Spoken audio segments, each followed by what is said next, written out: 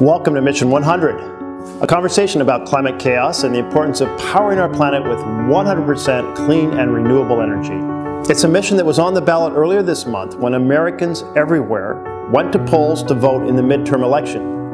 And in state after state, from California to Maine, it won. 10 candidates running for governor across the country aggressively argued for the need to tackle the threat of climate chaos and move their states away from burning fossil fuels and towards clean, renewable energy.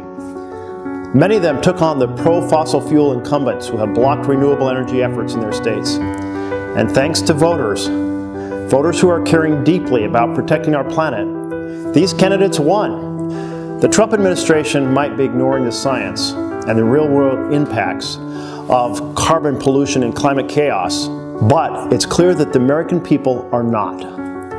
And if action isn't going to happen at the federal level under President Trump, then they're determined to make it happen at the state and local level. So that's the lesson from this year's election, 2018. We've already seen nearly 100 cities, more than 10 counties, and a couple states commit themselves to the ambitious but possible goal of powering themselves by 100% clean and renewable energy.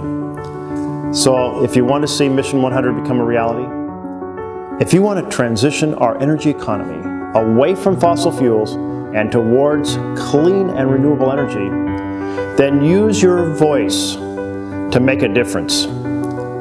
Tell your state legislature and your governor to listen to the message that Americans everywhere sent on election night. Act now. Take bold action and help put America on a path to powering ourselves with 100% clean and renewable energy.